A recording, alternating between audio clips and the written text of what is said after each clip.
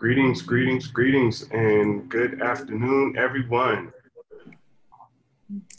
Welcome to the newest installment of the ADAMA Arts Salon. My name is Dr. Fahamu Paku, and I'm happy to be here today to be able to participate in yet another amazing salon panel. Today, our panel featured the ADAMA Executive Board. And this session will be a little different from the ones that we've been doing in the, over the past 8 weeks or so, in that it's more of a roundtable and talk back. And we're really hoping to engage with you all, with our audience, to take your questions and you know, allow you to hear a little bit more about the impetus behind ADAMA and what we have planned for the future. But more than that, to really, be able to hear from you, get feedback from you, our audience, in terms of how you've been feeling about the work that we've been doing so far, and perhaps even some ideas about things that we might be able to do moving forward. So before we get into that conversation, though, I'd like to go ahead and introduce our board members. A few of our members are unable to join us today, but we will still introduce them nonetheless. But I'll start with the ones who are here. First up, we have Heather Infantry. Heather is the Executive Director of Generator, which is a nonprofit organization here in Atlanta that brings together various organizations to think about, plan, and conceive of ways to bring community together in meaningful and powerful ways. Heather is originally from Toronto by way of Jamaica, married to Mr. Corey Johnson, wonderful musician, cellist, mother of 2 beautiful daughters, and a really good friend. Heather, how you doing? Thanks, Fahamu. Happy to be here. Greetings from Reynoldstown in Southeast Atlanta. Next up, we have Ms. Valerie Boucher. Valerie is a real estate project executive, community advocate, and sustainable community development specialist at Bellwood Investments, located in Atlanta. Valerie has a number of years of experience working in real estate and development, mother to 2 amazing sons, and just all around badass Bronx girl, CAU graduate. What's up, Val? Hi, everyone. Thank you for having me. I'm really excited to be here as well. And next up, we have my good friend, Aisha Rashid Hyman.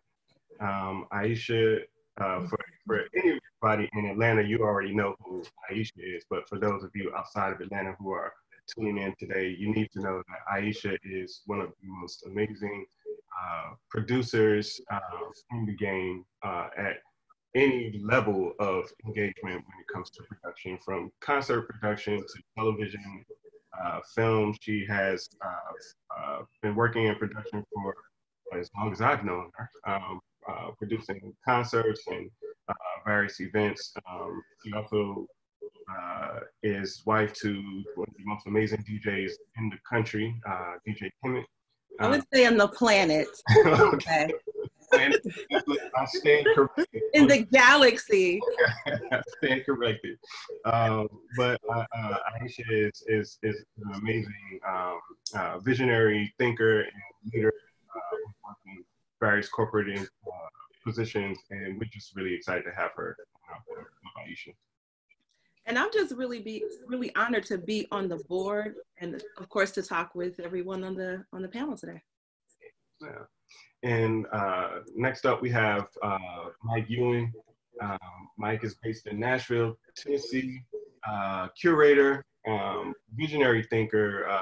This man is the man of a million ideas, and just one of the most passionate people that I've ever met when it comes to thinking about art, thinking about artistic engagement, and ways of making art accessible, palatable, and building bridges, across communities. Mike is probably, well, he is the youngest member of our board, but his youthful zeal keeps us all on our toes. So, Mike, Man, thank you so much. I'm just happy to be here. Well, glad to have you here, too. You can get my hat too, bro. Representing Nashville.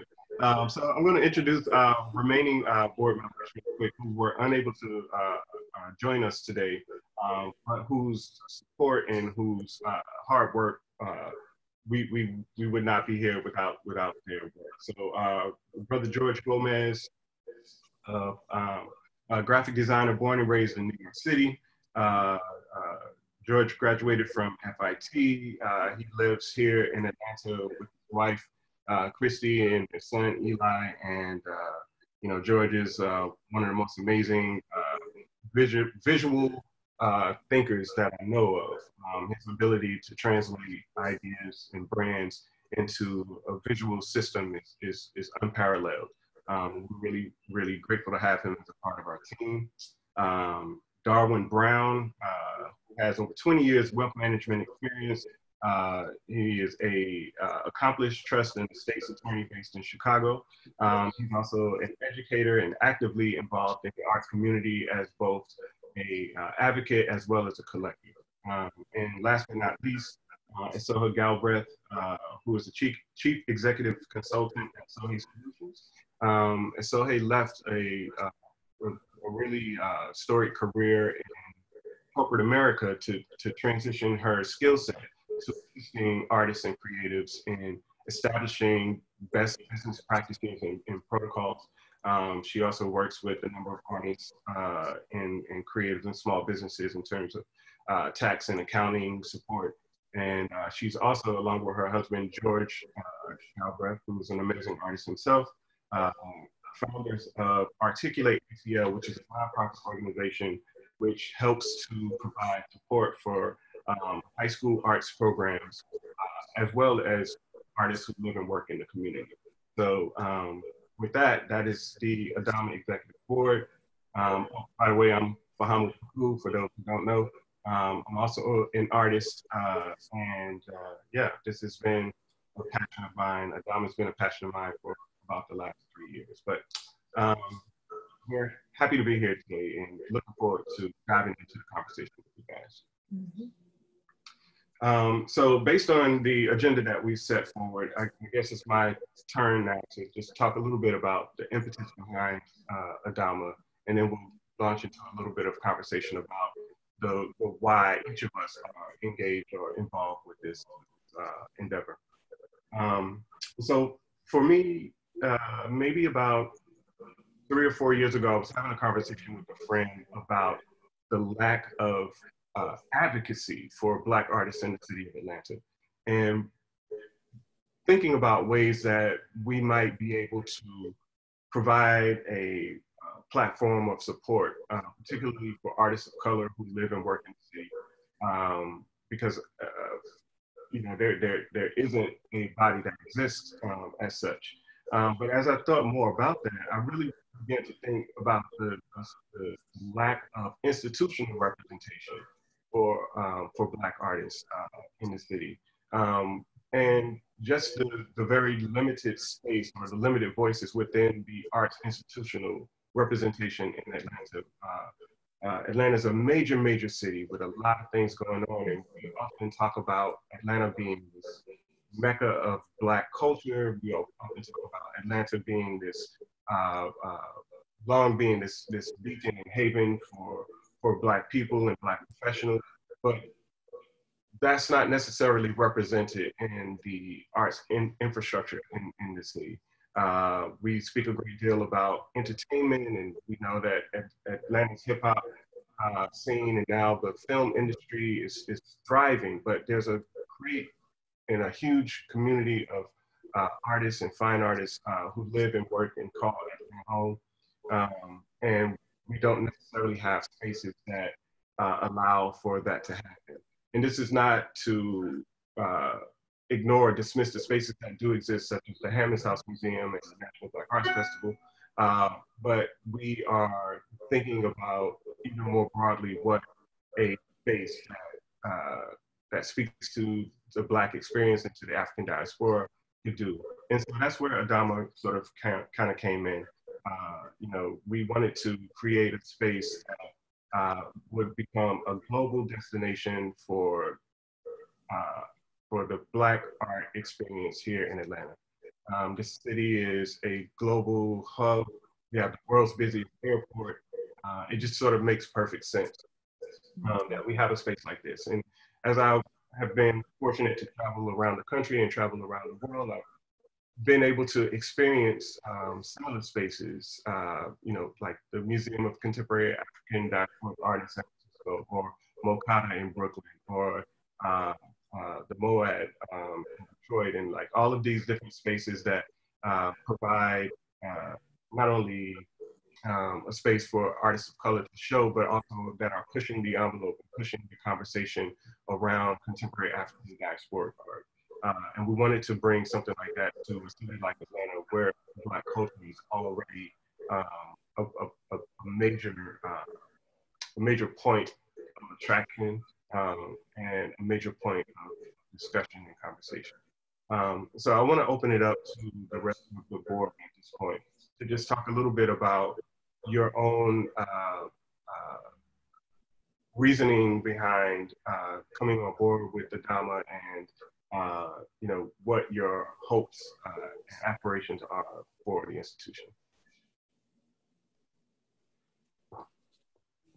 This is for anyone. I guess I can start. So I, as Fahamu mentioned, I grew up in Toronto, so I came to Atlanta in '95. My background is in theater, so I was coming to Atlanta in my second year of university to continue my theater studies. And growing up in a city like Toronto, where we make up 3% of the population, you can imagine the kind of like sort of cultural shock it was to move to a city like Atlanta. And creatively and culturally, the city completely embraced me in all kinds of ways, just by virtue of the representation and visibility of Blackness and Blackness across a sort of wide spectrum of identity was just incredibly remarkable and meaningful to me at that time, you know, being a 19-year-old. And so I've always have felt indebted to Atlanta for being that and providing that for me. And as I have continued my work in the creative sort of nonprofit space, and constantly being confronted with some of the disparity and inequity that Black artists face in particular, considering the kind of important cultural contributions they make to the city. Like, Atlanta is not Atlanta without the Black architects of culture and creativity that have made this space so incredibly rich and unique. And so it has always been my desire to contribute in some sort of meaningful way that amplifies that, that it amplifies it for Black people, that sort of brings to the forefront the importance and the significance of this. And so when Fahamu was sharing with me the impetus for this vision, I mean, right away, it was that moment and opportunity for me to give back to the city and to give back to the diaspora what had been given to me at a point in my development that was so incredible to my confidence and my sense of expression and identity.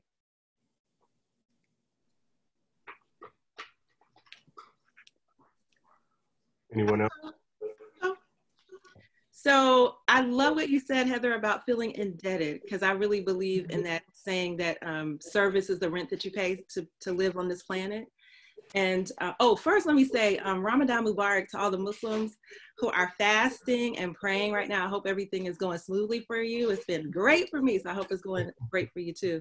But yeah, service is like, I feel like as human beings, we all have some sort of debt to pay, something that we should be doing to give back. And being raised in the Nation of Al-Islam and being raised with a lot of Pan-Africanness, I don't even know how to not think of myself in terms of being a part of an African world. That's just kind of the worldview that I was raised in. And I have been, you know, partnering with my husband to raise our family in. Everything I've been doing professionally, you hopefully see aspects of that in the work that I've been doing. And when Fahamu was talking about, you know, what's happening here in Atlanta with film and the art community here and the music community here, to me, it all works together. And I'm excited about ADAMA providing a space literally and figuratively where all of those ways in which we express ourselves can live and breathe and inform each other. So I'm just, to me, ADAMA speaks to who I am, and I'm just excited to be a part of it. Agreed.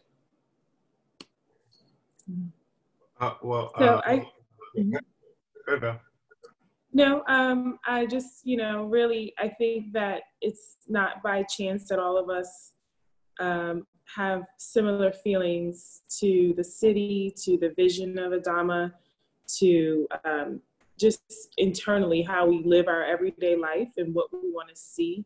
And I think that I have the same feeling when Fahamu discussed with us like what the vision for ADAMA was. It was definitely, I wasn't raised here, but Atlanta took me in, even though, I'm not native to Atlanta, but it definitely it felt like something to give back, to see something else outside of the box. And I was just excited to see like how, potentially how history and culture can be shaped and informed by the influence. I was just like really just to create the influence of what ADAMA could be, even though it was something that was totally going to be out of the box. It wasn't traditional. And I was just, I totally saw it when he was explaining it to me. It was like, I could see his vision. I could see the vision from everyone else. And it was like, we all got together for a particular purpose. And I'm just excited to see it grow. Yeah, definitely. And, I think that's one of the things that really helped me to understand the impact of what ADAMA could be was, sharing the vision for ADAMA, sharing the concept for ADAMA with each of you.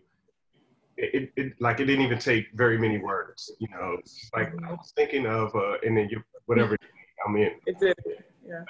And I think that was a really powerful testament to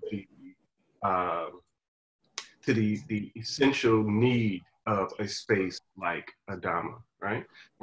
We often sort of lament the fact that some of the institutional spaces here, the museums and art spaces here,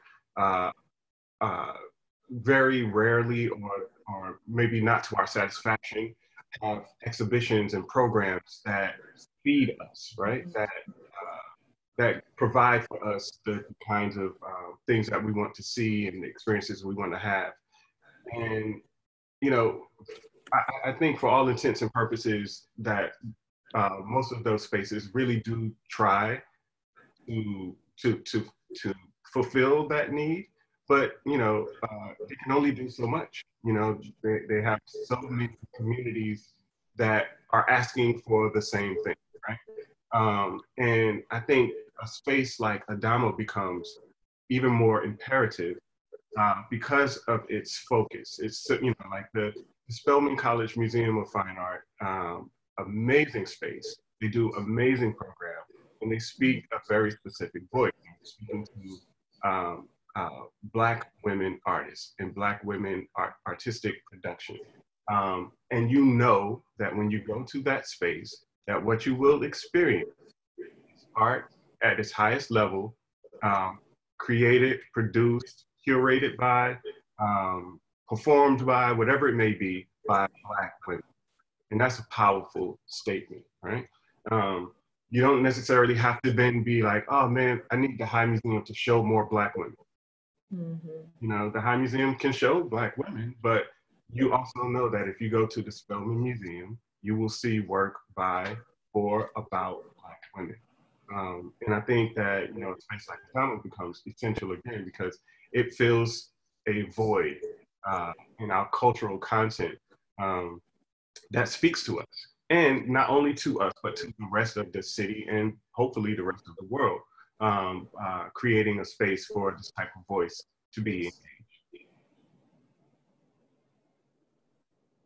And I think the opportunity too to create a place where the center of the culture is Blackness without any intent to explain it for the white gaze is a really powerful opportunity that we have in front of us, right? For us to really sort of explore and dig into our traditions, our history, amplify that in a way that puts us at the center. Like, it's funny, like as I was preparing for this call and I was going through the settings, and there's a feature in here where you can change the ethnicity of the hand clap or the thumb, but the default setting is to like the yellow Bart Simpson color, right? Like in ADAMA, the default will always be Blackness, right? Which is, you know, a remarkable opportunity that we have. Yeah, for me, being a part of this was I remember when Fahamu came to me with the idea. It was at, I think it was at a barbecue. We were talking, and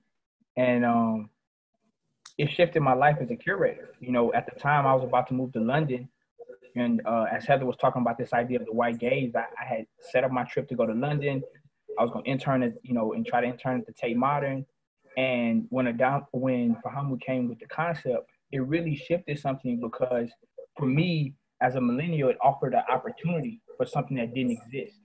And so the thing that I wanted to do was educate myself. So I remember shifting my whole entire plans and then moving to South Africa for 3 months and just like exploring all the different museums and spaces there. And so for me, what it, as a curator, as someone who works in kind of the museum setting, I hadn't seen anything that exists that really spoke to me, you know, and didn't allow me the agency to kind of navigate and tell the stories I wanted to, you know, to tell in the vernacular that I wanted, you know, to express it, right? And so what was interesting was when I went to South Africa, I visited like Zeitz-Mocha and all these different museums and galleries, and they were having the same conversation, you know, on the continent. And so it just seemed so timely that ADAMA could be a part of this moment where all over the world, institutions are kind of erecting and being created that really want to take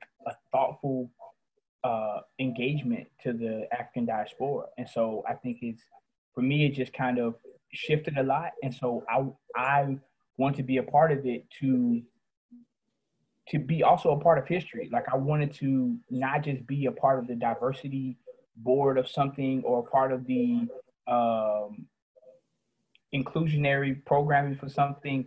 I wanted it to be something that you feel that is yours. You know, this is for you. So whatever you say and whatever you want, we're just cultural custodians of that. You know, there's not a hierarchy in this, right? Everybody is it's like a brain trust. You know, everybody is valuable. So I think that's very powerful for me.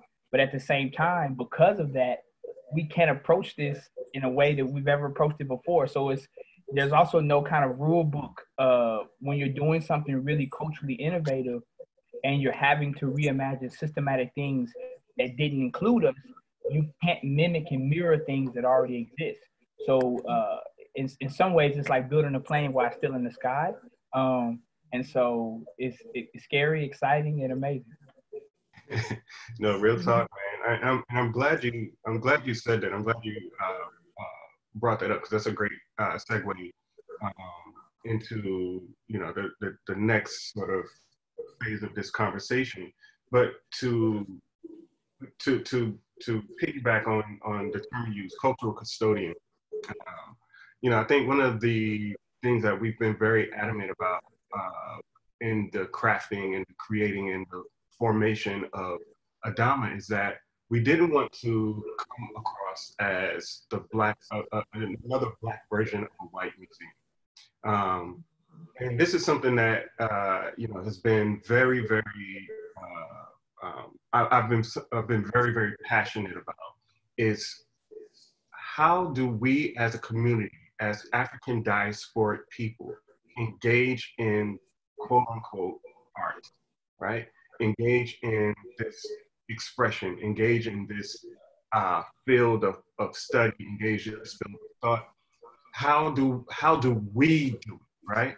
And the reason that this is important to me is because I think largely from my experiences both in artist, as a curator, as a scholar, I've experienced the barriers, the self-imposed barriers that Black people put on institutions, right? So largely, we're not necessarily the ones going to museums. We're not necessarily the ones going to these spaces, but that doesn't mean we're not interested in it or that we are not passionate about it. It's often, you know, sort of built into the actual systems and structures of these spaces where we're so conditioned to being barred from having access to these spaces that we don't even consider, right? And we want ADAMA to be the complete opposite. Like, you know, if we can target that experience, if we could target that part of us, right, that wants to engage this space in a unique and innovative way, we can create a space that really becomes welcoming to our community, that really becomes a haven for our community, and not just, you know, as Mike said, where we appear as cultural custodians dictating to people what is culture. We don't want to tell you, we don't want to tell our community what the culture is. We want our community to tell us, and then we reflect it back.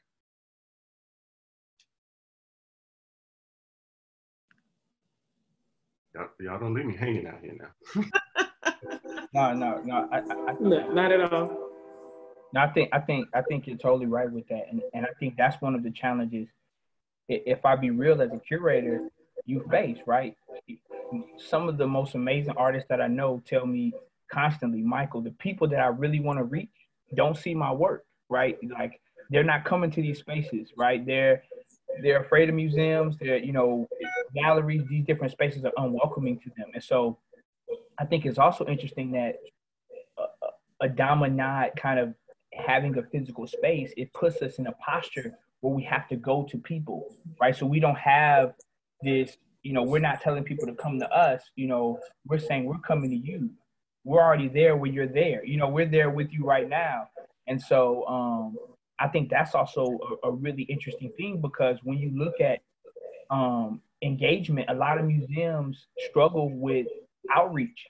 And so if you have a museum where the museum is the outreach, that is based in this idea of outreach, then I think it's designed in a way to be very modular and mobile in a way that it can be where it needs to be. And I think that's very important in the structural idea of ADAMA is what we're able to be, not just in Atlanta, but anywhere, you know, Cuba, South Africa, anywhere we need to be. So I think that, to your point, even speaking to the idea of us not having at the time a physical structure, puts a pressure and a thoughtfulness on us to really say, how are we visible without a structure that's visible? How can our cultural presence or collective presence be visible if we don't have a sign or a marquee that says ADAMA? How can people really know that presence is there? And I think that's a beautiful challenge.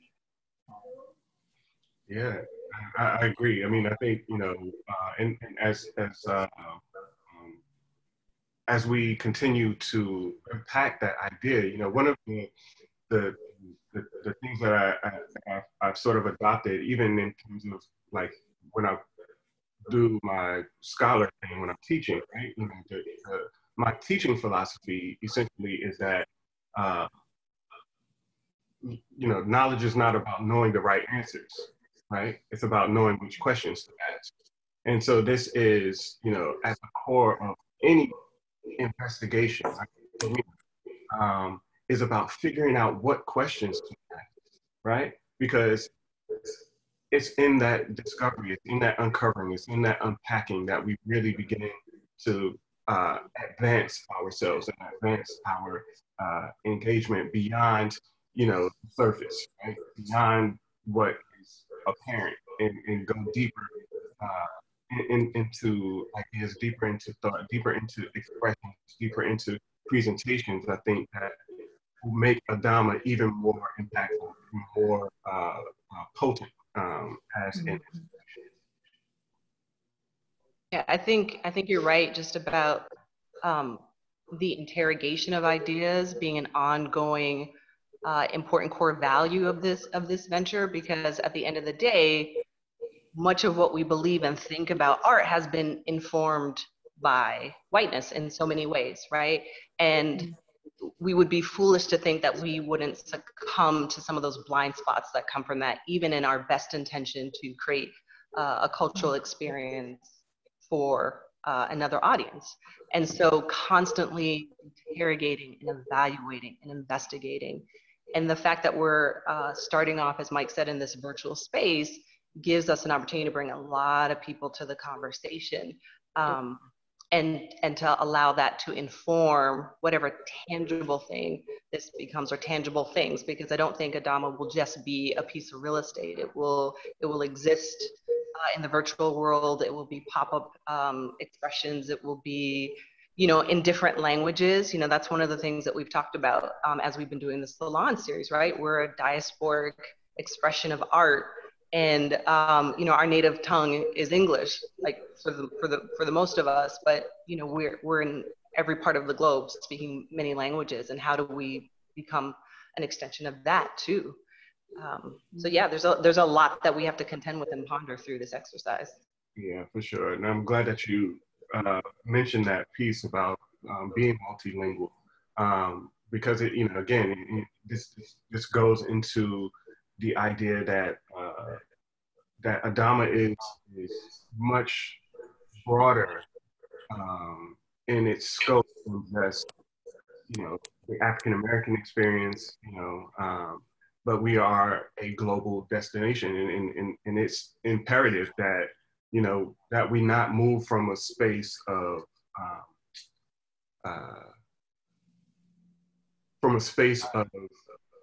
authority, especially limitations that we have in terms of language, in terms of space, in terms of access and mobility, right? And so we're as was stated in the description of today's panel, ADAMA is in the business of building bridges, yeah, right? And trying to make connections across the diaspora. We are in Atlanta, and we think it's important to be in Atlanta, but we're not just of Atlanta, right? We are, we are, really trying to live out the creed of everywhere we go, there we are. And this is it for anyone who's ever traveled outside of the United States, or even across the United States. You will find us everywhere at every level doing the same thing, essentially. You know what I mean? It might have a little tweak here, it might have some different colors here, it might have a different sound here, it might be in a different language here, but there's something, to our Blackness, to our Africanity, to our DNA that links us and connects us. And ADAMA is about finding ways to bring all of those different roots, those different arteries into one place where we can all feel a sense of home, feel a sense of connection, and be able to grow and expand from that. Yeah. And that, what you're talking about, Fahamu, I wanted to just add something to that. That sense of connection is one of the other aspects of ADAMA that I'm really excited about. Because not a lot of us, do not have access to travel globally. And so you could live your whole entire life not knowing what you just talked about, that everywhere we go, there we are. And so I'm excited about creating an environment, physical, not non-physical, where young people have an opportunity to see themselves in the global context, in a global African diaspora context, for that reason. And I also want to add, because I know that some people that are watching, there's been a lot of work behind the scenes culturally with the bridges. And I'm just going to give one example. I think it was about this time last year, we hosted a dinner in Matanzas, which is 2 hours out of Havana, Cuba. And Matanzas is a space where over 500,000 West Africans were brought to work the sugar plantations. And it's a strong Afro-Cuban population there. And so a part of it was one of the ideologies that I engage with is human-centered design. And it starts with this idea of listening, right? Listening to understand. And so we started this dinner series where we would simply have a dinner and just listen to different people of the diaspora talk about these ideas and concepts. I think everything really has to start off with a very thoughtful conversation and holding space for people to have that conversation. So a few of the board members came out to Cuba. We sat down with artists ranging from 85 years old as young as 20 years old. And we had a beautiful conversation about ways we can engage and think about projects. And so from that, different things have already been birthed and second visits have happened. And so that's one of the things I just wanted to put out there, because I know sometimes as a board, executive board, one thing, we're a working board. So we're really working and engaging. And so that was just something that I think the famous curator in Paris coined the phrase of relational art. And I love that idea, because relational art is that, you know, in the South, we do it all the time. On Sundays when we eating food, relational art is just sitting there talking to people, engaging in the oral tradition of us telling stories. And so that has been one of our kind of cultural tools as we're navigating. Before we can, you know, as Faham was saying before, be custodians or say what the culture is, we're right now listening to people saying what's missing, what's absent in the spaces that you're going to, what's absent in the cultural engagement that you want to be fulfilled with. And then from there, we can meet the civic need. And I think what happens sometimes is certain museums and spaces really don't have the time or really thoughtful interest to really understand the civic need of people that look like us. And so because we have that space, we're starting from a space of listening. And then from there, we can develop something that can be thoughtful and most importantly, that can be sustainable. Because so many spaces have these diversity moments and these moments where you feel like it's something, you know, for the culture, but there's no sustainability. It looks really beautiful in photos and end of the year reports, but it's not really something that has true lasting power. And so we're thinking about this idea of lasting power. So I just wanted to. Yeah, no, real talk, man. And, you know, I think, you know, that goes to one of the questions that I saw in the chat here. I'm gonna try to get back to it. Yeah, it was going kind of fast. I was like, yeah. The question was, how do we plan to implement and demonstrate a true valuing of our supporters and attendees who come to these virtual discussions? Which I think is a great question, but the answer is almost in the question. Like, you know, a part of creating this series, the ADAMA Arts Salon, was about being able to create real-time, a responsive space for us to engage the diasporic community at large. You know, as you may have noticed if you've been tuning in the last 8 weeks, with the exception of one panel, all of the panels have been attendees, the moderators have been from sister institutions, right? And independent curators and thinkers. And a part of the thinking in that was ADAMA is not an island, right? We're not reinventing, we're not inventing the wheel. We're trying to modify the design somewhat, right? But we know that we exist in a continuum, as does all of our cultural practices. We are building on those that have come before. And so in some ways, this is, very traditional sort of African concept of building from our community. The concept of Ubuntu in South Africa, which means I am because of others. And so by engaging these other spaces, by engaging these other leaders at other institutions, by engaging these other independent scholars and thinkers and artists and curators, and having them come in and be a part of the programming that ADAMA is doing. We're able to now not only hear from our partner institutions and sister institutions, but we're also able to build from their wisdom and experience in the practices and things that they've been doing. And so I think one of the ways we're trying to do that, and like Mike said, is by listening, but the other way is by engaging our elders and really being able to borrow from their experience and their input. I think not to mention also being the backdrop for Black liberation. Like that's an important through line that, you know, doesn't exist in other institutions, right? You know, it is identity, you know, providing avenues for exploring identity with an express purpose of, you know, resistance and liberation. That's what, you know, that's what art does.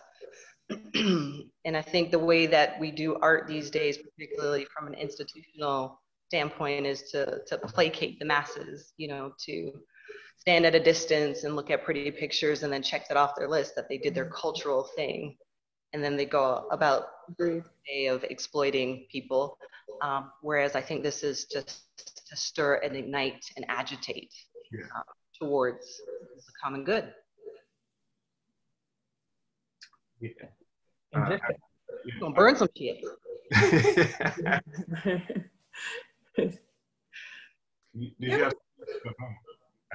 There was also a question about if we're going to bridge to elder Black people who are not artists, curators, or even professionals.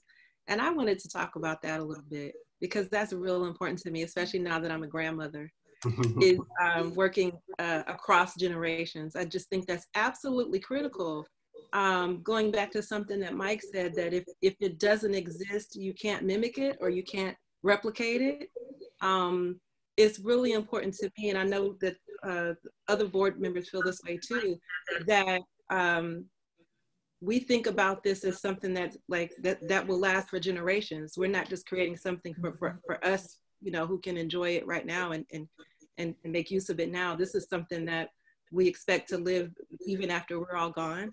I was thinking about the questions that we were going to address today in the conversation, and what art means to me. And what I thought about is Egyptian art. And how when I went to see the Egyptian art exhibit at the Brooklyn Museum for the first time, the thing that really struck me was actual hair, braided hair. They had, you know, pieces of braided hair and paintings of mothers braiding cornrows into their daughter's hair, Egyptian mothers. And I had a moment, I thought, that's me, that's what I do. And if not for that art, I wouldn't know that thousands of years ago, BC, my mother's mother's mother's mother was doing this same artistic expression in her daughter's hair that reaffirms our bond over millennia.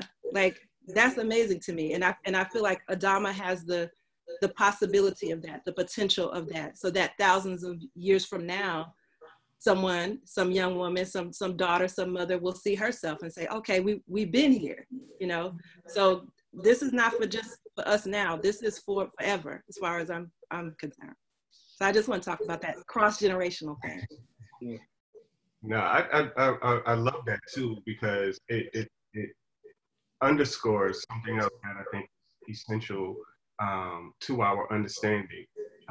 You know, even when we say, like with ADAMA, that everywhere we go, there we are, that doesn't just mean like physically, right? You know, like we're talking everywhere we go through time, there we are, right? You know, our past, present, future is all one and the same, which is why it's super essential that we engage our elders, and that we engage aspects of our community that are not necessarily versed in the arts, because we're all connected, regardless of if we see those connections or not. But what ADAMA hopes to underscore is those connections, is to be able to, connect us in ways that affirm our humanity, essentially at the core of what art does, right?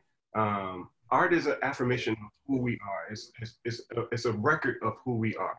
You know, I always say in the future, historians will tell what happened, but artists will tell how it felt.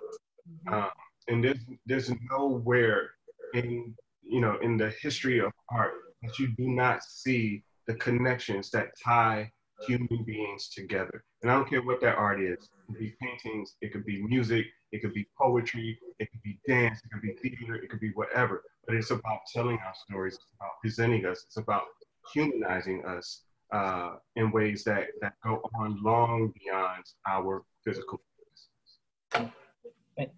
And I think also to speak to that is that you talked about the idea of like, I think language is important, right? And so I know sometimes people hear creative or artist, and sometimes they can feel excluded. And so it's interesting because I was thinking about today for the talk, I was like a curator, right? And by its basic definition, the curator is a custodial of a collection, permanent collection, right? So everyone has that person in their family, right?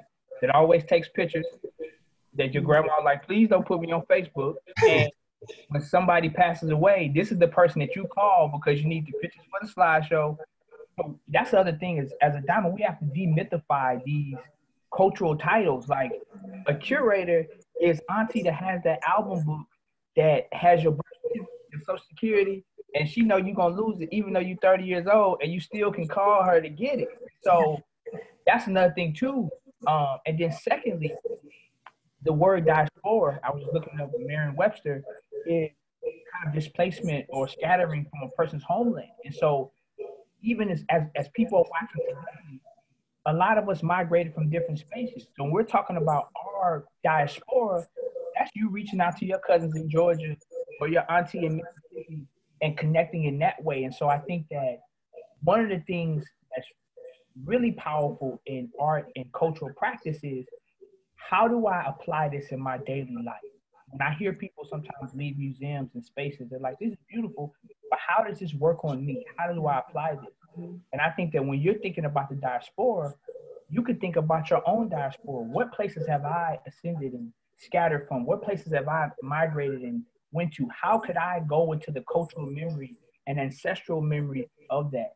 How many people that are watching this, you have certain personality traits, and then your grandma says, well, your auntie was just like that, and it brings the comfort to you because now you know that there's this ancestral link, that you're tethered to people that are part of your diaspora. And so I think that's the other thing is, how do we make the language in what's happening very, like, not so much tangible, but just real in a kind of folklore type of way. And so I want everyone listening to know you're empowered, that these cultural roles have already been existing.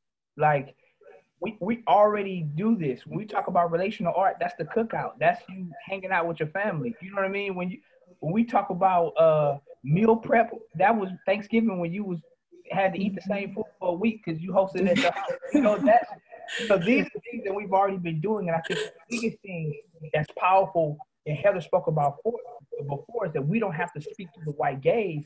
So now we're not having to translate. What we're trying to do is transform and actually tell people to relax and know that what we're talking about, you already do. Mm-hmm. All we're doing is excavating the things that you already do. We're not engaging with something outside of you. And I think sometimes with art, that's what really happens. Art works on you, and it can work on you in a very slow way. So I think sometimes even when I talk to students, they're like, man, I just don't get it. And it's just like a song you listen to. I didn't understand Bag Lady, and I loved the beat forever. And I hit like 25, and I was like, oh, Bag Lady, that's what she means. Oh, baggage. Okay, and it just hit me. But it meant even more to me because I didn't get it before, but I was experiencing it. And I think that there also has to be a certain type of patience in this process, that the way that art and culture works on you isn't this microwave instantaneous way. It's going to take its time. And the truth is, ADAMA may not even see the fruits of how these talks resonate with you, because it may not awaken into you for 2 or 3 years. And then you go back to this conversation and you're like, oh, I remember when I first heard that. And so I think that's another big part of it, is like us as a diaspora being patient with ourselves and patient in the process, but also to empower ourselves to know that the things that we're speaking about, we already do. There may be language and vernacular behind it and pedagogy around it, but we're already doing it in our everyday lives. And so take that as an empowerment to the cultural things that you're already doing, you know? Can I talk a little bit about the gaze? I gotta admit that I understand the concept and know that it's real. I feel fortunate that in my life, I did not acknowledge that. I didn't need to acknowledge that there was a white gaze. It's kind of like, is there really one? But that's just, I know that's just my experience. But what I've loved about the panels, the ADAMA panels, is that they've reminded me that sometimes we can get caught up in our North American westernized gaze on the rest of the world. And I've appreciated hearing from curators and artists who, from the African diaspora, who are in other parts of the world, other parts of the planet, and having a dialogue with them and hearing how they perceive us and how they perceive how we can connect and commune with them from their perspective. That's been really enlightening for me. And so that's another thing about ADAMA's work that I'm really looking forward to doing more of. My husband and I were really fortunate to have, Kimmon and I were really fortunate to have an opportunity for him to perform and play in Cuba. And one of the things that really struck us was first just that it's a Black country. It's just Black people who just happen to speak Spanish. So that was the first thing. We were like, oh, okay. But the other thing was that in talking with the Cuban people and the Cuban artists, when we would say things like, well, can we have a conversation about Afro-Cuban jazz? They would say, that's not a legit thing. It's African music. And so they explained to us how the music that they're playing really is Yoruba, or, and it is just African rhythm slowed down or tempoed up, but that they consider it African music. Or when we would call ourselves African Americans, they would say, what do you mean? You're just African people. You're just in a different geography. You're just in a different zip code. We're all African people. We're your cousins. We're the same people that are in Jamaica, that are in Brazil, that are in, and that was intellectually, I think we knew that, but it was a whole different level of aha moment for us having that conversation with, when I say Black Cuban people, I mean blue Black Cuban people telling us, you don't know how Black you are. We're Blacker than you. We're more African than you. You've got this disconnected. So I think through having this global conversation, we here, people of African descent living here in the Western Hemisphere in North America, have an opportunity for us to learn more and get more in touch with who we really are. So this is a conversation that goes both ways. Yeah, that's a powerful sentiment too, because again, part of the challenge, I think, that we have, especially when we start thinking about institutions of Black culture, is, so often we are forced to negotiate our Blackness in spaces, right? How do I shrink my Blackness so that I don't offend people? How do I, mask my Blackness so that nobody shoots me when I'm walking down the street? How do I, bend and sway and flex and do these acrobatics, right, to get through the world in our Black? So much so that, to your point, Black Americans often take on, the guise of Americanness, right? The sort of privilege that comes with Americanness. And then you're quickly reminded, nah, you're just Black. You know what I'm saying? But there's no such thing as just Black, because Black is so powerful, right? So what we're doing with ADAMA is you know, and bringing and building these bridges and connecting us across these different spaces and highlighting and showcasing the connections that we have and showing that everywhere we go that we're taking off, you know, some of this stuff. We're disrobing from some of these like shortcomings that we've come to accept or that we've been conditioned to believe. And in doing so, it's like a metamorphosis, right? We become even more powerful. And that little boy who lives in, you know, Bankhead, who's never left his neighborhood, who walks into ADAMA and sees a little black boy, sees an image of a black boy in Botswana that looks just like him, that's doing some of the same things that he's doing, begins to see himself reflected in a space that he never imagined himself going before. You know, imagine how that changes his worldview. Imagine how that changes his perception of himself, right? And so ADAMA is not just about, it's not a museum just about art for art's sake, right? We're about, like I said, we're in the business of building bridges to elevate us and to transform us beyond where we thought we even were. And asking questions. It's And about asking questions. Yeah. Making connections. Okay. So, you know, let me see if we're missing anything in our agenda. Oh, I did want to just speak a little bit about maybe some of the things that we've learned in the ADAMA Arts Salon series, and Aisha, you kind of touched on that a little bit with your last comment. But I do think that, you know, this is a great sort of point. You know, we've had over the last 8 weeks, we've had this is the 7th salon that we've done. And, you know, we've had some really, really powerful conversations. I mean, every Sunday it's been like going to church. You know, just hearing from some of these, like some of the folks who are just super brilliant, and who, again, like, as Mike pointed out, are having the same conversations that we have amongst our board or that we have amongst our peer groups.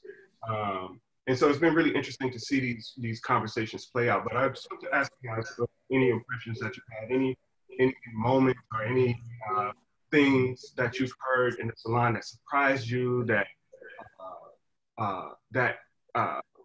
encouraged you or pushed you even more towards, you know, your thinking about ADAMA, like anything that has come up in the conversations that's really been powerful and impactful to you?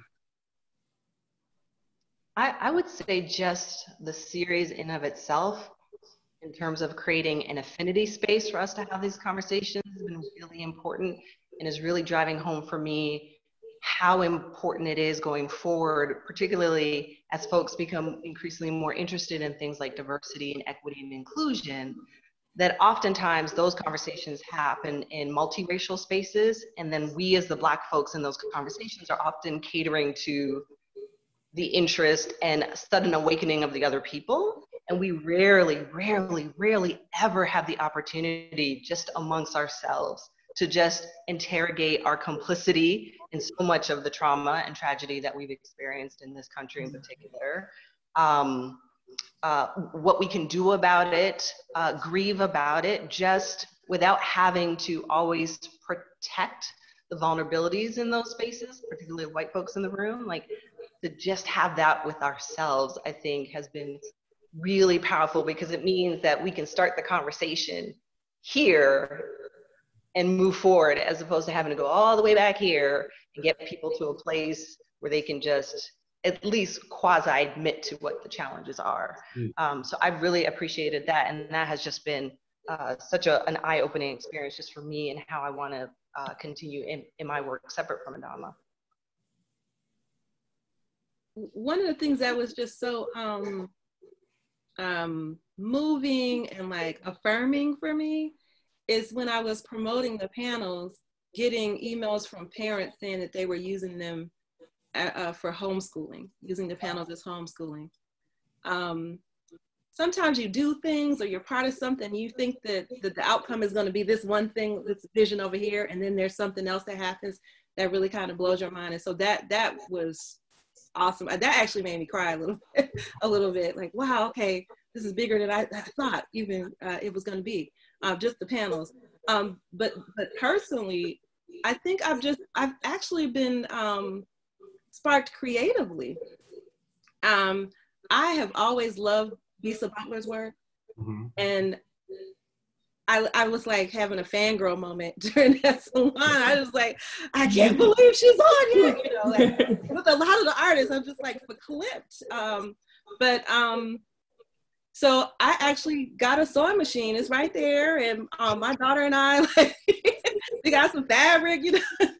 So like, we've been like, you know, trying to do our own art here at home since we've been sheltering in place. So it's just been really inspiring, actually. I want to second that. It's definitely been very inspiring. I also think that it just confirmed that we were on the right track based on the conversations that, you know, these are things that, you know, just by creating the space, I've learned so much from the various artists that have been on and the Q&As that have come up. I mean, but it definitely has sparked a creative space within. And I think that that's been a huge takeaway. Something that, you're right, was something that I didn't expect to happen, but it's definitely happened. Mike, you got anything? You still there, Mike? Yeah. It's been amazing, man. Like, and I don't know if I'm with when you started, it was like one, because I think it's always interesting with like when you do something and then people get so excited about it. Like people are calling me as if I have like VIP tickets to get to it. They're like, so who's gonna be on the next one? Like one to know early what the next one's gonna be. It's crazy when it goes full circle and people are like, hey man, have you that may not know I'm on the board. It's like, do you know about this is going on? This is amazing. And it's like, to me, that's powerful because the people, the attendees, going back to one of the questions about how do we empower, like, it's value in it, right? Like, people have to show up. You don't have to log on. So I think it's also the space where you can be doing anything else. And so you're engaging. And to be honest, even when I go to art talks, I don't get to like see people share their screen and show different aspects of their process. And like, I was just so inspired by like people being able to really talk about the details in their work and just seeing the artists, kind of fan out over each other and be excited about each other. Like, it almost feels like, man, this is like, I shouldn't be witnessing, it's just an amazing thing. So like I said, sometimes the structure in these spaces of art talks, you can't really have that fluidity. Like Heather was saying, you have to start from this certain space to get people to a point, and then you have the conversation. And within with this, you could just go into the thick of it. And yeah, it's been powerful, man. And I go back and watch it on YouTube, and I'm taking notes. I'm like, man, I didn't know this person thought this way and stuff like that. And so that's also the thing too, is I'm always interested in the humanity of artists. I think sometimes with museums, they kind of dehumanize. You just know their work, their how much their work is worth and how many shows they have. But when you're hearing people talking about their children and their cats and dogs and what they ate this morning and things like that just humanize people to a level that makes you feel more engaged with them. And so for me, that's what I look forward to, is like, how was your day today, or like what things are you dealing with in your personal life or everyday life. And so I think that's just a layer, because sometimes the art world creates this kind of like private tintedness of what you have to show. It's been really, like, I feel like after the talk, you feel like these people are your cousin. Like if I see them out on the street, I'll be like, hey, what up? I was at the talk. I didn't know this about you. And so, it's just been amazing, man. So I'm excited. Can I say something about that, Mike? I think that is so important what you said about like these conversations. When you leave, you feel like they're your family or your cousin, because of what you said earlier about if it doesn't exist, you can't mimic it. So the next generation, if they see a salon and say, oh, I can relate to that person could be my cousin. Yeah. Then they're seeing the possibilities for themselves in that person, right? It doesn't feel so far removed from you as it often does sometimes when you go into a museum. You see these big, amazing pieces of art on the wall, but you don't feel any connection to the person who made it. You don't even oftentimes get to see or know who the person, you just see the name on the little card. So Right. I think that's really powerful what you said, the impact of what these salons can have. And you take them into your sacred space, right? It's interesting that when I talk to a lot of artists, I say, man, what inspired you to be an artist? And 50% of the answers I get are comic books or these kind of material objects that they're able to take into their own private space. And I love museums, but sometimes when you go there, you have a guard telling you not to touch the artwork and don't get too close, and you have somebody behind you, and you want to act like you're thinking all deep and really reading. And so you're trying to perform when you're there, right? You know, y'all know how people either had a hand behind their back and, you know, lean in like, oh, that's beautiful. What do you see? And it's like, I don't know what I see. You know what I mean? So, but with the Zoom, it's like you're in your pajamas. You know what I mean? I can eat my chips and hear you talk, and, you know, put my headset in and still go to the restroom and still hear you talk. And it's like there's a comfort, and I think there's a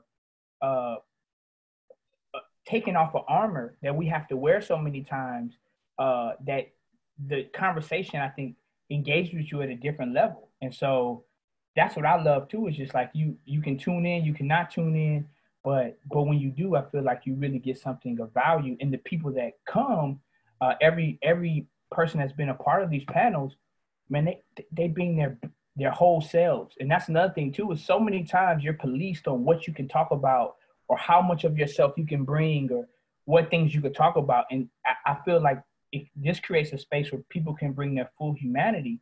And a lot of times there's not even spaces that we have like that, sometimes even within our family or in our workplace, where we can really bring our entire selves to the table. And that as just a human practice, I think is powerful. Because I've been seeing like Zoom birthday parties and all type of things that people are doing, and it's been really amazing.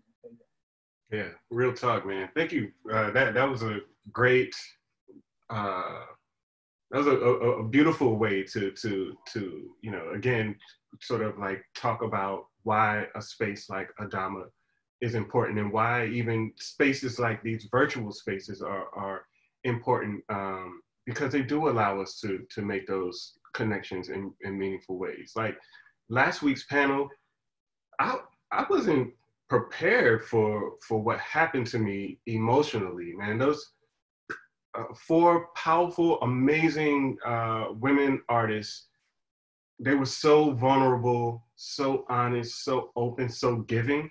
And I have to say that the thing that I haven't been able to stop thinking about it. But when Makiba asked the question last week of the panel, what do you want your legacy as an artist to be in 250 years, 500 years, whatever? And they first laughed, you know, at the question, like, man, that's a lot to think about, you know. But Ebony Patterson said something that, man, I mean, it rocked me to my core. She said, I hope in 100 years that the work that I'm doing is no longer relevant. Mm. Wow. Like, that was powerful to me. Because, you know, as an artist whose work is rooted in this conversation of affirming our humanity, and rooted in this conversation of saving us and you know, acknowledging us, right? Yeah, in 100 years, why? I don't want to be doing, you know what I mean? Like, I don't want that to still be the story, that someone has to do the work to affirm our humanity, right? And so a space like ADAMA becomes a weapon in that war, right? You know, where the humanity of African diasporic people is not only presented through the art, it's affirmed by the installation of the space, that a space like this exists so that people who from around the world will be able to engage with us and be able to see us, right? And so much of the work that a lot of Black artists are doing is about making us visible. And you know, we have to, it's a shame that we still have to advocate for our visibility, but if we're gonna do it, let's do it in a way that doesn't have to bow down to anybody else, that we don't have to put on airs for anybody else, where we can go and we can be just like we're being every week in these panels, where if you need to cry, you can cry. You know, if you want to laugh, you can laugh. If you want to learn, you can learn. If you're going to grow, you're going to grow, right? We want to create a space like that. So Fahamu, there are a couple of questions in the Q&A, mostly related to the future, what's expected for the remainder of 2020, questions around programming. So if you wanted to just sort of address that. Yeah, well, I will say, you know, a part of what we're doing now is still asking those questions, right? Like, you know, and this is a true story. The ADAMA Arts Salon series really sort of just kind of happened.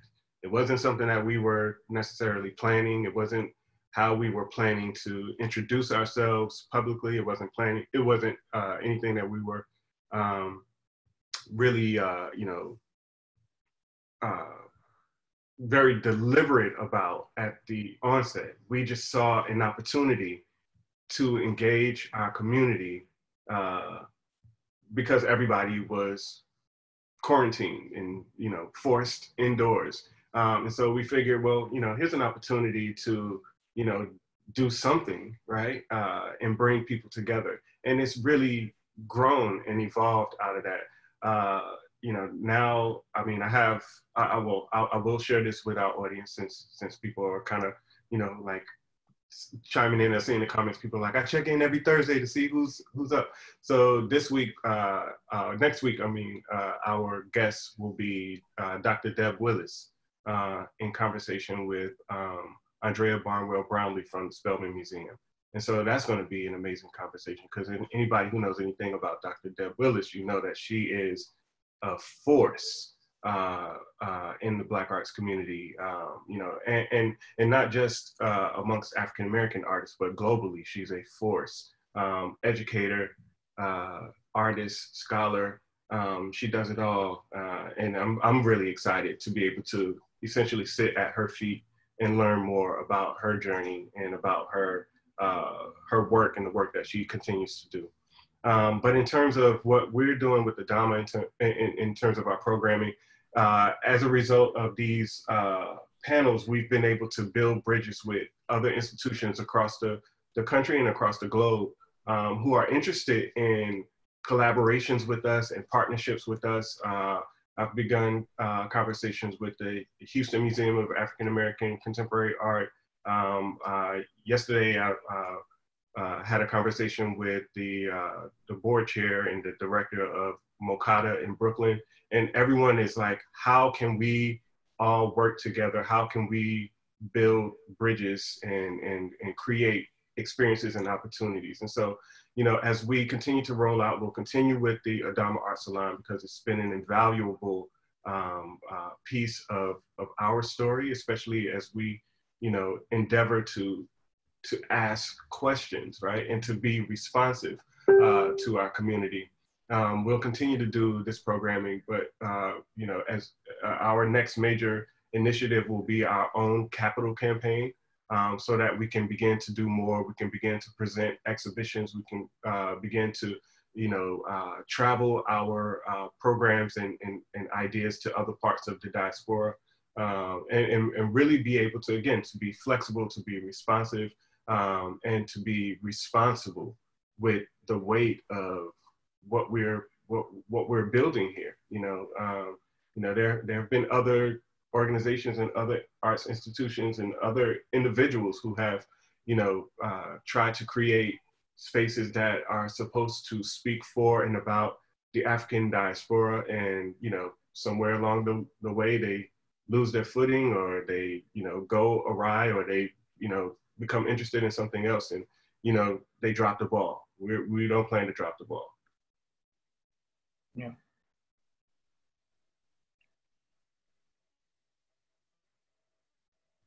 Y'all just like to leave me hanging. No. And like Fahamu was saying, I think these talks, these panels act as kind of as a tool, like a really way to kind of understand and listen. And so also we've been talking to institutions abroad as well. And so I think that of course, with everything going on with COVID as well, it's just like, it's a moment of stillness, a very a thoughtfulness and reflection. And so, you know, also feel free to email us if you have, you know, ideas or you have interesting intersections. That's the thing too, is that I think so many times, even with certain institutions, there's so many walls. Like, we're accessible, man. Like, DM Fahamu, he answers for DMs. So, you know, feel free to slide his DM at any time, and, you know, he'll respond to you. Email anybody on here. You know, and that's the thing too, is just like, it has to be a participatory model. And I love the idea of participatory. If you go to like a carnival, the moment you're in a carnival, you're a part of it, right? So if you're in here, you're a part of it now. So it's like, it's as good as we make it. And so, so that is an open call for, you know, if you have proposals or ideas, you know, please submit them and engage with us on that.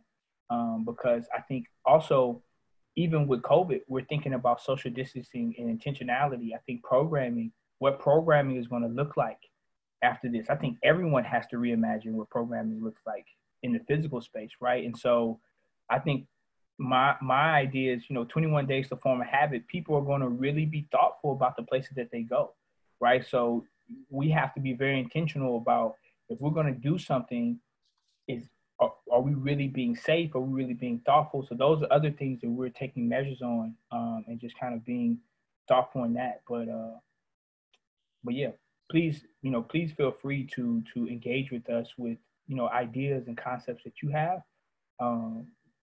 you know, feedback, good or bad, whatever, you know. I think that that's important as well, that we have to create a space of transparency and openness. And so that's just something that, to be honest, I've sat on different boards, but I haven't sat on a board like this. And so it's just, even the people, I'm learning stuff today from some of the, you know, the board members. They're like, man, I didn't know that, this, that. And so it's beautiful, and it's an everyday learning experience. So again, I just want to also take time to thank everybody who has been along this journey. And it's been amazing. It's amazing reading your comments and your insights. So I'm trying to do both. So yeah. I wanted to address, or at least acknowledge, because I don't know that I have the answer, but acknowledge the question from Imara about funding. How has funding been? And Fahamu touched on it a little bit, but I think to Mike's note about how everyone has to rethink programming, I think everyone has to rethink funding and fundraising strategy to support that programming, because how you engage with donors and potential donors is going to be different now. And so we're all going to have to be creative and innovative about how we raise money for this too. But I'd love to talk to you more about that some more. Yeah. we definitely won't want to pander to like white liberals to support Black institutions and deny Black folks the opportunity to support and be the sustaining source for their own institutions. You know, I said, you know, as a person who does fundraising professionally, like that's oftentimes the conversation. It's like, who are the rich white people that we know?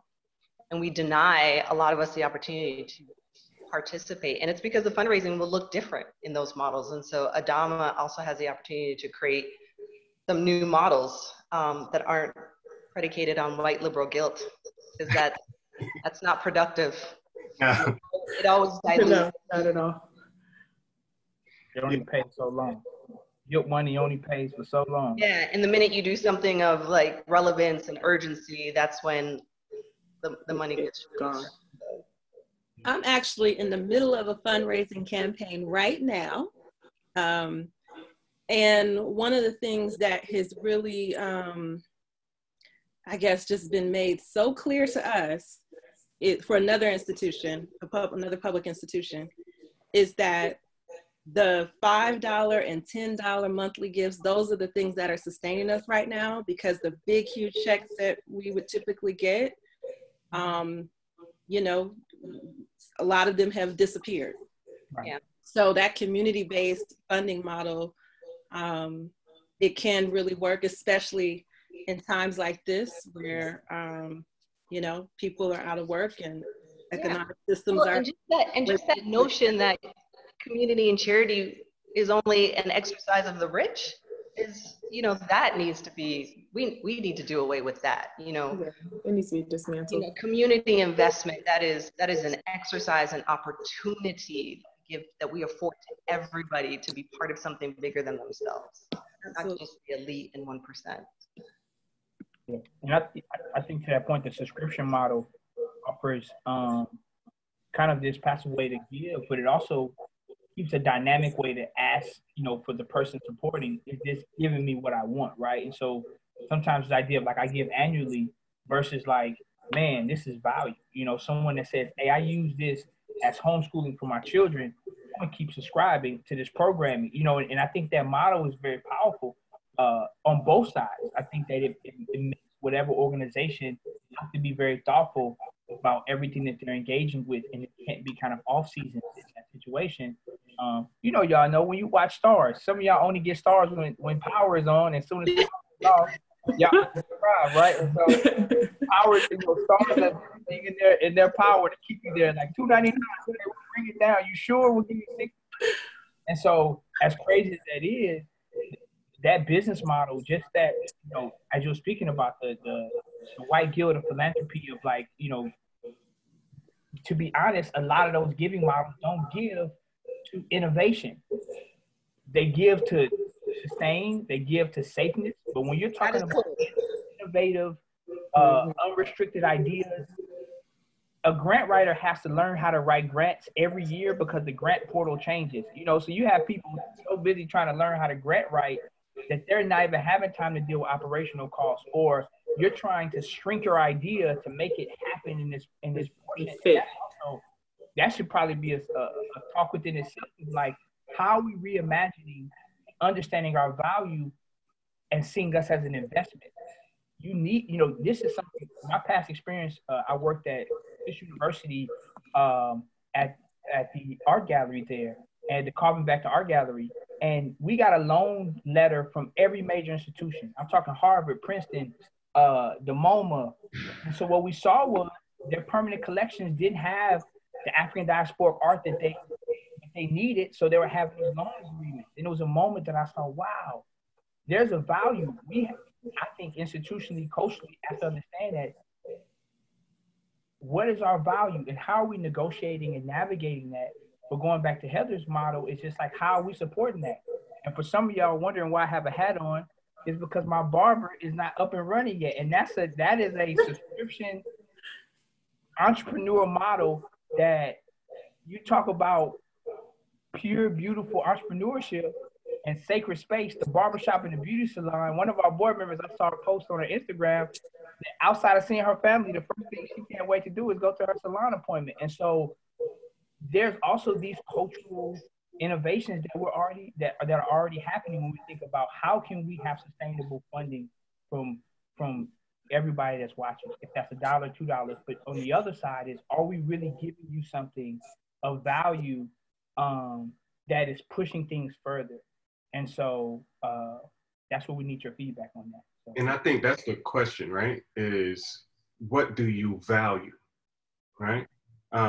Because, for anybody out there who says, I can't afford to go on a trip to, London, but, you're buying $400 sneakers every month. You know what I'm saying? It's like the things that you value, you'll find a way to invest in. And, this isn't a way of like shaming anybody for how you choose to spend your money. But, what we want to do with ADAMA is create a space that you feel supports you and represents you, and that you will feel comfortable investing in. You will feel comfortable in supporting. You will feel comfortable in bringing your family to. You will feel comfortable in going to exhibitions for, or going to a concert or a reading or whatever it may be. Whatever we're doing, that it's a space that you can go and that you're going to get something from, right? And so whatever you want to give, if that's $5, $1, whatever, it's an investment that you're willing to make because you're going to get something back from it. So, ultimately the question is, what do you value? And when you value something, you find ways to support it. Yeah. What's essential? What's essential? When they say essential, what is essential to you? Because I don't know about everybody else. I've saved a lot of money. A lot of money I've saved in this time because a lot of stuff I was buying was not essential. Yeah. And I was like, what have I been spending my money on? Because the only place I go is to the grocery store. And I'm very thoughtful about that. So I even have to think, do I really need, this or that? So essential is, it's an interesting time to think about the things you value and the things that are essential to you in your daily life. There's an interesting conversation in the chat about whether there is space for white engagement. I got my thoughts. Yeah. Well, I'm gonna say this, and I think that it's important, right? Because oftentimes when we hear people start talking about something that is Black centric or has Blackness at the center of it, people who are non-Black start to feel isolated or excluded from that. ADAMA is not about excluding anybody. It's really about just affirming us, right? And so if you're white, if you're whatever, and you want to support. Like, there's no reason that you're white and you can't support ADAMA. There's like the two don't cancel each other out. I do think the fundamental difference, though, in this conversation is just the priority and the consideration. I don't think white folks are a priority and a consideration in this space, but they are welcome, as you said, to participate and support. And with that participation needs to come a type of respect and deference, because it is not about you. And the exercise of learning those things that you don't know is, the onus of that is on you, said white person, with the infinite possibilities of the internet to educate and inform you, not those in the said space. You know what I mean? And so I think it's a really great opportunity to shape and mold the posturing of white folks in Black-centered space. That the center of the cultural sweet spot here is not you, and that you enter it with a kind of deliberate respect and position in the back of the room. Get comfortable with the back of the room. The front of the room is taken. Can I share a funny? Don't put your hand up either. Don't put your hand up. Pull out your phone. Do a Google search. But find stillness and peace in the back of the room.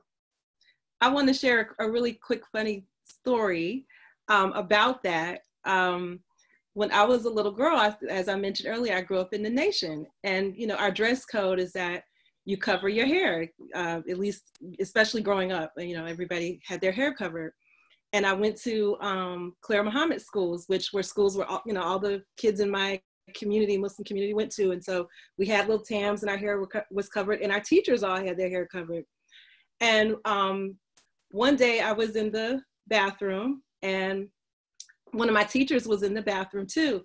And she took off her scarf to adjust her hair or wash up for prayer or something. And when she took her scarf off, I gasped because I didn't realize that she was white. Her hair was blonde and straight. I saw the face, I saw the pale skin every day, I saw the blue eyes, but I never in my mind imagined that she was Caucasian because she was embedded in the culture, in the practices, in all ways of us being the kind of Black people we were in the community I grew up in. Anybody who was white in that space, they were blended in with the rest of us.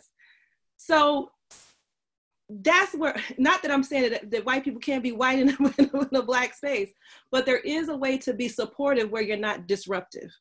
And I think that's what I would invite and encourage, white people or all people who are who want to be a part of this journey with us, is just engage. The fact that you're here, the fact that you're asking the question, I think is wonderful and exciting. I think that's a great first step. Just ask the question, how can I be of service? That's a great start right there.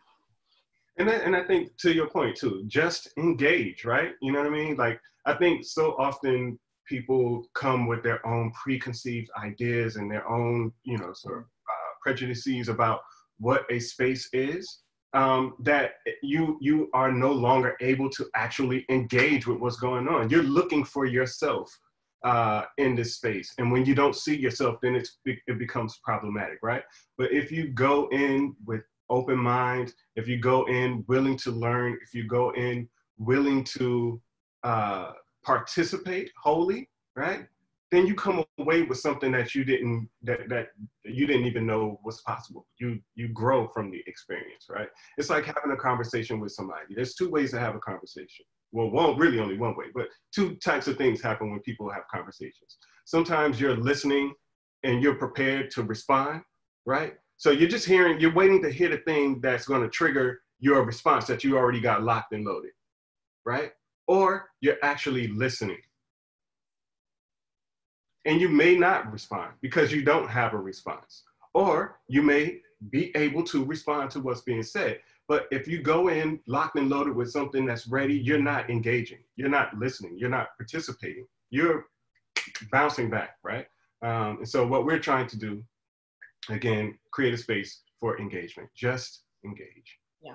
I do think there is great opportunity in being a person of no color in a space like that and experiencing discomfort and using that discomfort to begin to relate to your Black counterparts who feel that most often in everyday life.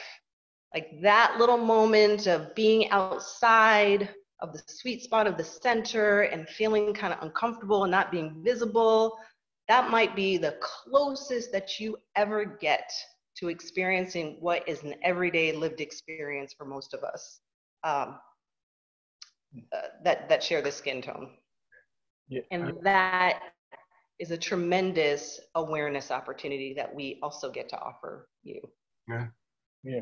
And thinking in space, just saying that is like this idea, be a thermometer, not a thermostat. Come in and understand the temperature. Don't come in and try to change the temperature, right? And so, you have to drop that. Yes. But as you may know now, any diversified or inclusionary questions, you can send those to Heather Infantry. She will have a swift response for you. She got them covered.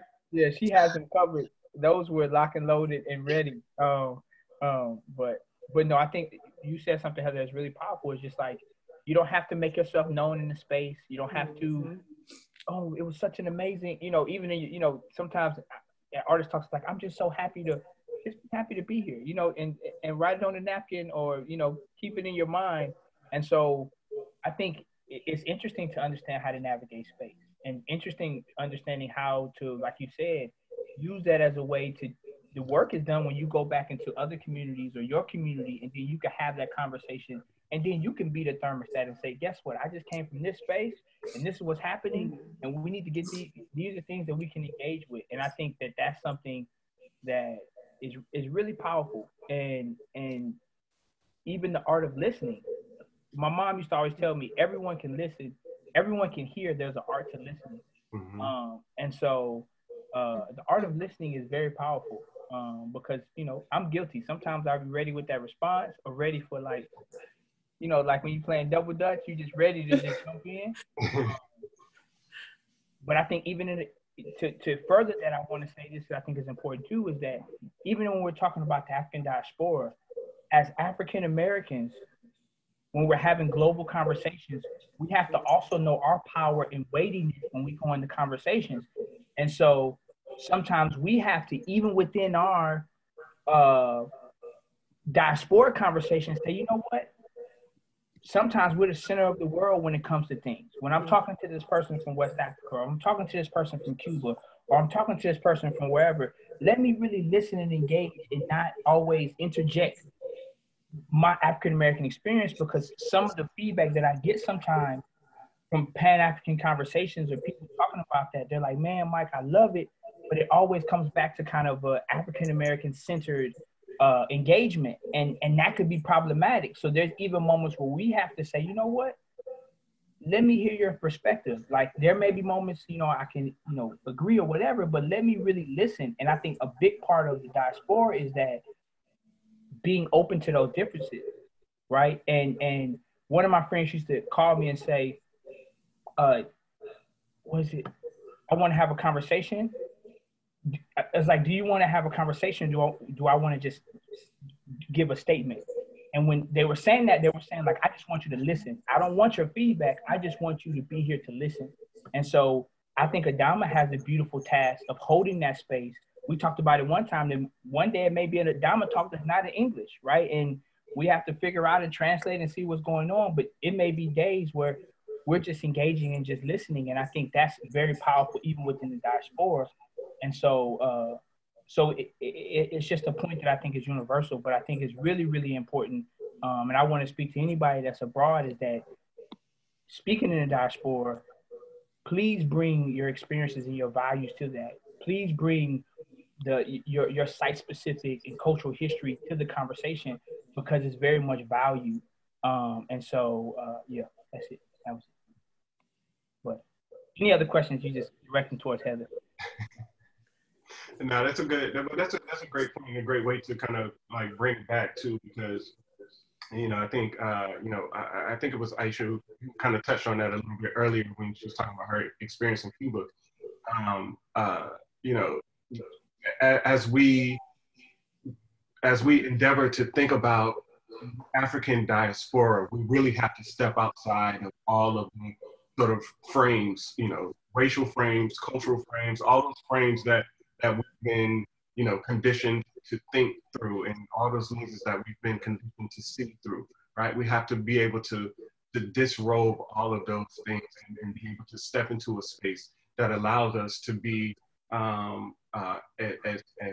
pure and as intentional and as inclusive in our responses as possible. And that's been one of the great benefits of doing the ADAMA Arts Salon, is that it's allowed us as an institution to sit back and listen to our counterparts in other parts of the diaspora, as opposed to us coming in and being like, we're ADAMA and here's what we think you should be thinking about, and here's what we think you should be looking at, right? You know, as opposed to us kind of sitting back like, let's bring these people to the table and let them have a conversation.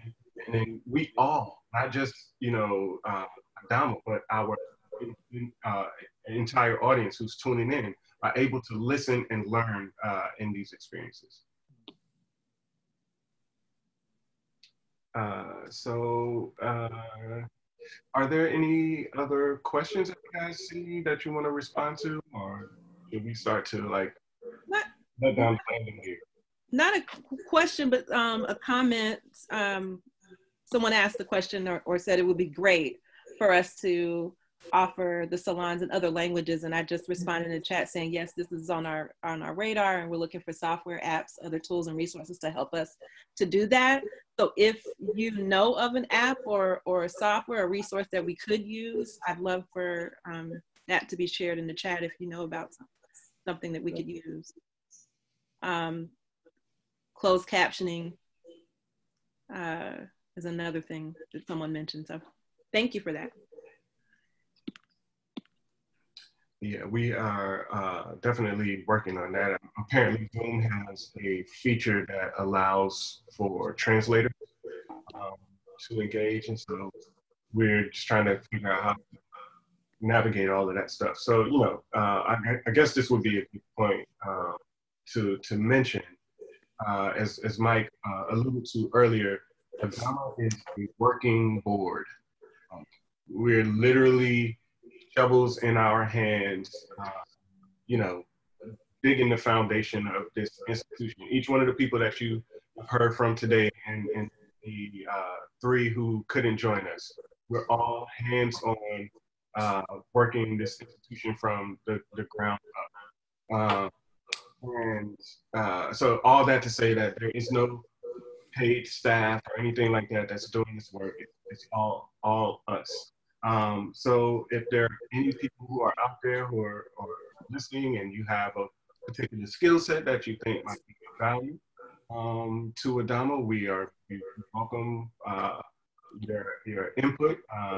We are happy to, try to work with interns to help us to bring to life some of the ideas and visions that we have as we continue to build. And yeah, just know that, we're doing everything that we can to try to make ADAMA be the absolute best that it can be. And it will be a community effort ultimately. This is a total sidebar, but it's just this idea I've been thinking about for like a few months, y'all. And I love Atlanta. I'm based in Nashville, for those who don't know, but I'm originally from Houston, Texas. That's why I had a hat, Houston Stand Up. But we were talking about the idea of like meeting people where they are. So quick rant real quick. About 4 or 5 years ago, I used to sell hair. That's a whole nother conversation for another time. But I went to a Bronner Brothers hair show in Atlanta, Georgia.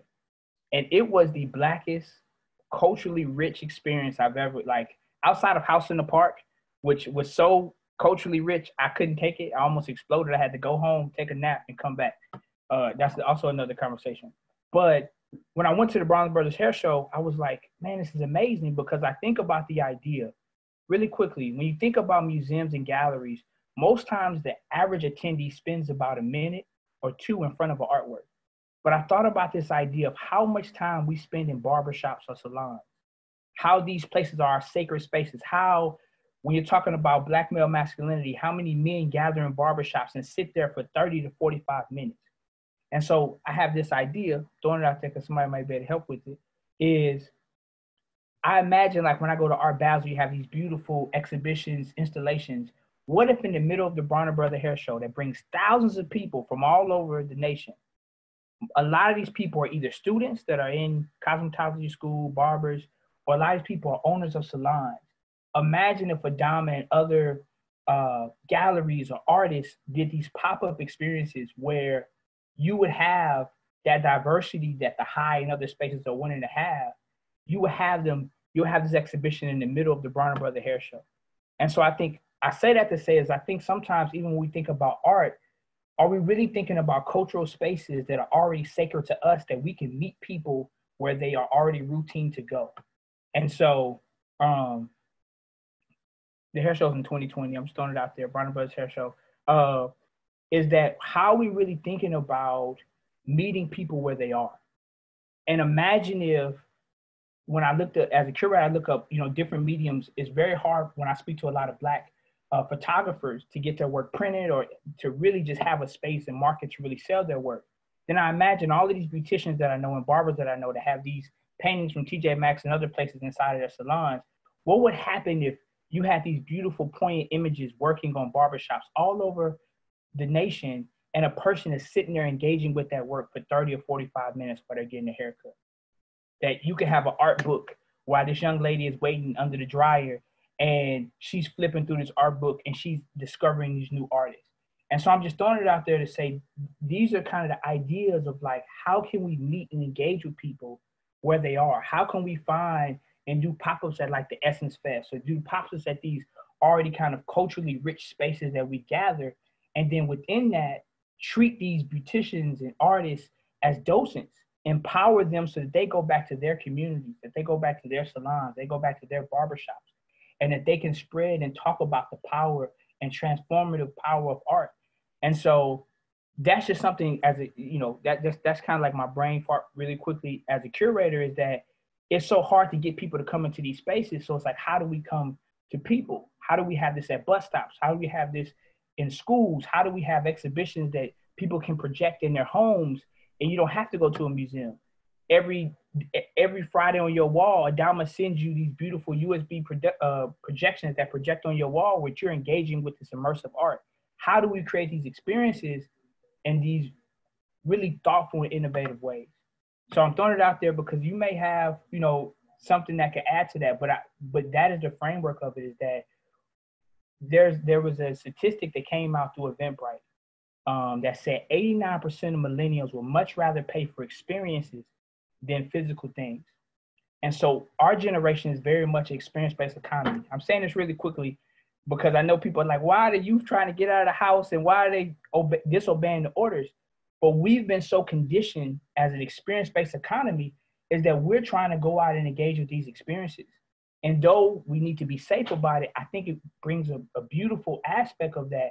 People are wanting to have experiences. Shows are having to be more immersive. Engagements have to be more immersive. And so as a museum, we have to think about more cultural ways to really create these immersive experiences for people to engage in public space, in private space. And so these are just things that we're engaging and talking about amongst ourselves. We're intentional about not having a physical space right now because it gives us a different type of mobility. So all of these things are intentional, but also are in conversation and synthesis of like best ways of how these things will evolve and change. And so I just really want to put that out to people that you're a part of this and please give insight, but we are trying to think very critically about reimagining the whole notion of how people even experience art, how art works on people. Because as you know, when you deal with the African language, art has a purpose. Every sculpture, every mask has a specific reason and purpose that is used. And so when we're thinking about that, how are we using and engaging and creating space of art that it has a purpose and has transformative value? Okay. That's my Boom.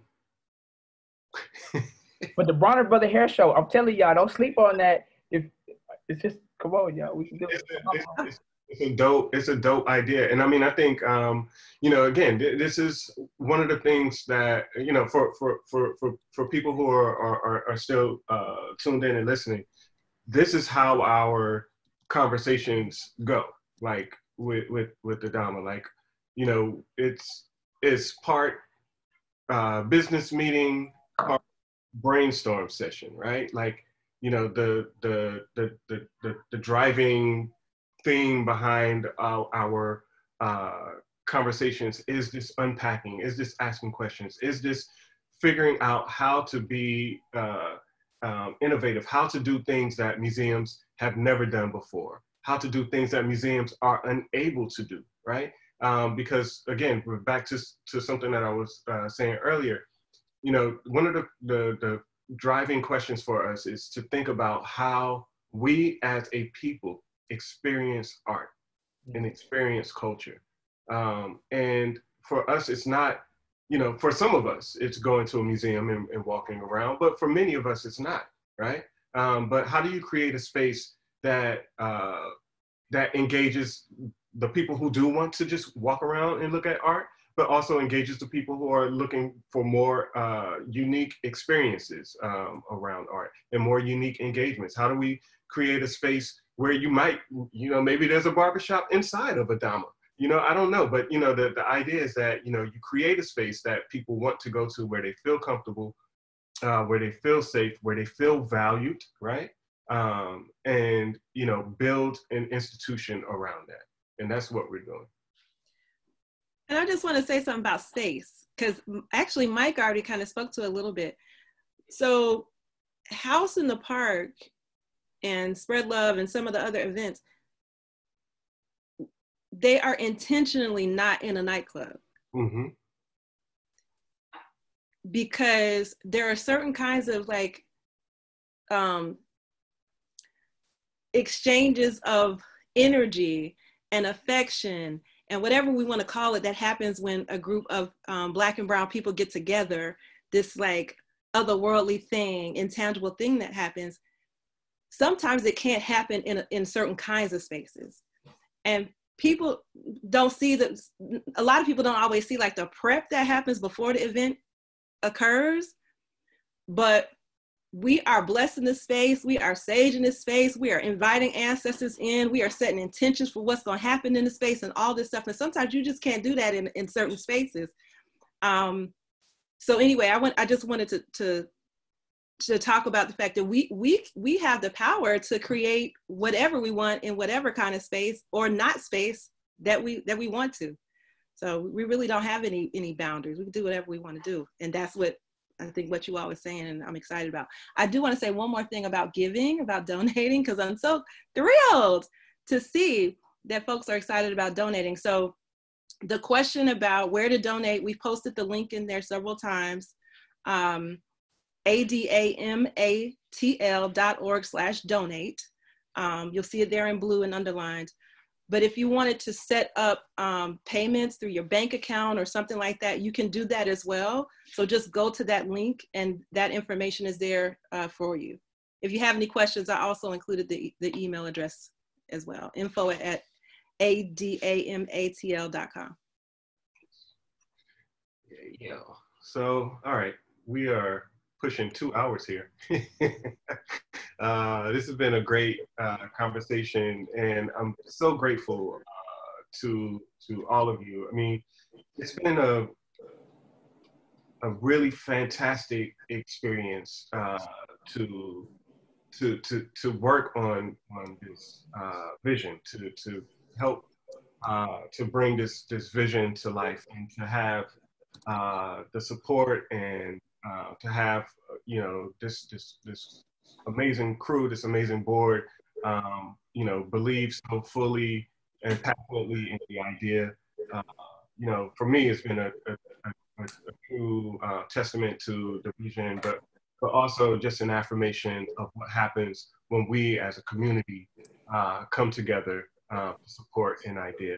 And so I just want to say publicly to each of you, Heather, thank you. Aisha, thank you. Mike, thank you. Val, thank you. Esohe, thank you. George, thank you. Darwin, thank you. And to our audience for tuning in every week, and for your passionate input and feedback, thank you, thank you, thank you. We're going to keep pushing, man, and we hope that you guys will stay tuned. We'll be announcing some new initiatives and things in the coming weeks, as well as a sort of gift shop too, so you guys can support us in other ways. But in the meantime, man, we're gonna just keep banging with the ADAMA Arts Salon, keep bringing you really interesting, innovative conversations. We're gonna go multilingual. We're gonna continue to move it around the world. Yeah, we just hope you continue to tune in and join us and come with your energy, and yeah, all that good stuff. Thanks, everybody.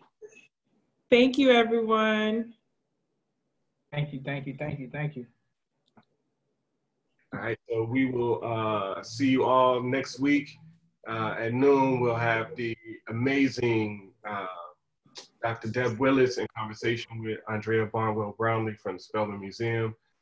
We'll get to take a journey with Dr. Deb to learn more about her journey as an artist, as a scholar, as a leader in the arts. And